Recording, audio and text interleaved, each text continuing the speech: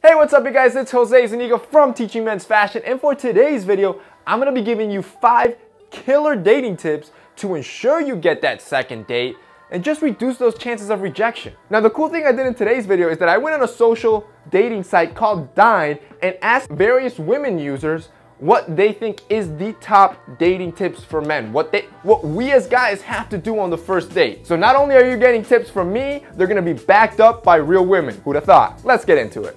So my first tip to you guys is probably one of my most important tips and something you always need to remember. Figure out what it is that you want. This is important because it all starts with you. I think too many times guys, or just anybody really in particular, focus in too much in what it is that they want. What are they looking for? And then you try to mold yourself to fit those expectations. But what happens is that you might come across as ingenuine or sort of fake, trying to fit her mold. So instead, figure out what it is that you want. How is it that you want to be treated? What is it that you want to do? And then find a partner for that. Don't just go for the first person that says yes. Number 2, pick the right location. So going on a first date is crucial. This is going to be in her mind for the rest of her life if she ends up being the one. So this first date is going to be very, very important. And where you go, it's going to pretty much dictate the course of the night.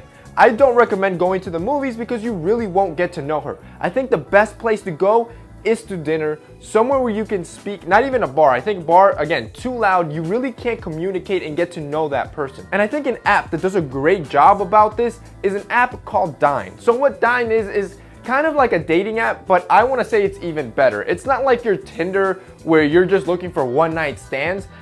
Dine focuses in on making a match with you and getting you to that first date at the perfect location. So why do I say this? Well, Dine is pretty easy to start, so all you do is download the app. It's completely free and works in the United States or Canada, and then you just fill out your profile. You connect it with Facebook so it all auto-populates. You get done in 30 seconds. Then Dine asks you to pick 3 of your favorite restaurants that are in your area. It's connected to Yelp, so these restaurants auto-populate. You pick your 3 favorite restaurants, and that's basically it. So what Dine does is it recommends to you 5 potential people that you may like in your area every single day. So you swipe through those 5, and if you happen to like one of them and want to get to meet them, on the bottom of her picture, you're gonna see 3 of her favorite restaurants. All you have to do is pick one of those restaurants, drag it to her picture, and that's it. You basically invited her on your first date to dinner.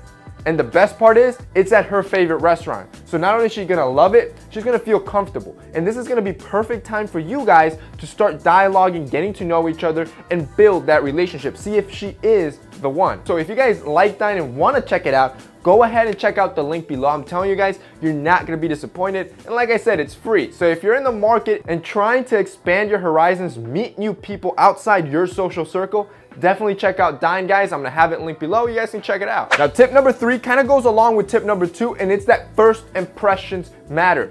Now that you have the date, that first time you guys are gonna actually get to sit down and meet each other, this is gonna be like ingrained in her brain for the rest of her life. And if you can do it right, it's gonna ensure you that second date. So obviously style is very important. This is your brand image. You need to come in well. So I don't recommend you go in a full suit where you're gonna make her feel underdressed and maybe even uncomfortable. Instead, I recommend you guys keep it safe and go with something simple but refined. So first, go with some dark jeans that are well fitted, not your mom jeans, and they could either be black or navy. That's completely up to you. Then pick up some leather shoes. Avoid sneakers for this first date. You want to look your best. So you can go with loafers if you want it casual, or wingtips. Again, completely up to you. And finally, go with a button down. I recommend white because it always works. A white Oxford is perfect because you can play it by ear. If you know you're going to meet up in a nice restaurant, tuck in your shirt. You're going to look super classy and perfect for the occasion.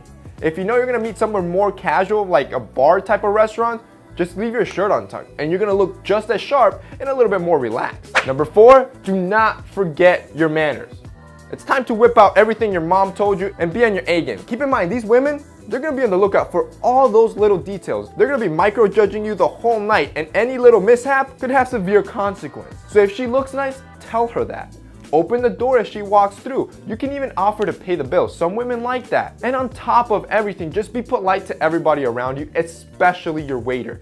If she sees you being a D-bag or a jerk, she's automatically gonna think you're probably not the right long-term partner. And finally, tip number 5, this is a tip that you're gonna use the rest of your life, so might as well start practicing now, and it's just be confident. Confidence is just gonna help you throughout almost anything in your life, and here it's very crucial. Now, it's understandable since it is your first date, both of you are gonna be extremely nervous. But if you can push through that and show a little bit of self-confidence, I'm telling you, you're gonna really increase your attraction to that individual. So what I recommend is to keep the dialogue within things that you are well versed in, stuff that you know you're not gonna run out of things to say. If you got nothing else to say, then it's time to start asking questions to see if you guys have any common ground, things that you both like, because then that's definitely gonna break the ice and increase the attraction between the two of you. All right, boys, that's it for today's video. I hope you enjoyed it and that helped you out. If it did, don't forget to drop us a like down below. Really helps us out. And if you're in the market trying to look for a new partner, definitely check out Dynap, guys. I think you guys are gonna definitely like it. I'll have the link below so you guys can check it out.